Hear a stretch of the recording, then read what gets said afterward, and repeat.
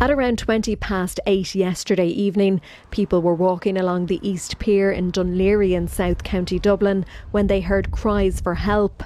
A young girl and older man were calling for assistance after another young girl they were with was apparently swept into the sea. A number of passers-by attempted to help. We got the buoyants from the outside of the pier and we tried to tie them all together and throw them in to help the girl, but the conditions were that horrendous that we couldn't actually get the buoyant into the water. Then my friend tried to go in and throw the buoyant in further, and as he did that, he got brought in by the current. The Coast Guard, the RNLI, the Rescue 116 helicopter and Gardaí were all deployed to the scene, and the girl, who's believed to be around 7 years of age, was rescued from the water by RNLI crew members.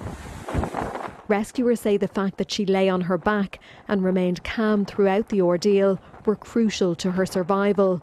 But by luck, the puffer jacket she was wearing also gave her a certain level of buoyancy. They say the incident is a reminder of the dangers of the sea and the importance of acting fast and following advice when someone gets into difficulty in the water. Samantha Library, RTE News, Dundee.